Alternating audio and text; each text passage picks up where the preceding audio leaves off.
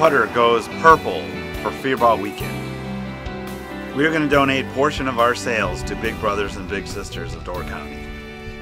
Some local area businesses were given the opportunity to sponsor one of our holes. We are also going to donate $1 for each hole-in-one that is made throughout the day.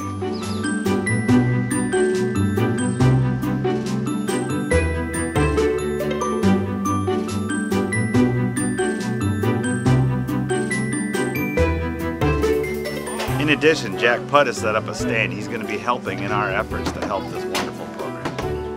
This is Jack Putt, the world's first mobile miniature golf hole-in-one contest. We play for a cash prize. Basically, you pay $5 for 3 putts. If you make it in Bob's Derby hat over there, you win the cash. If you don't win the money, you still get to play Plinko for some awesome prizes as well. So either way, everybody always wins.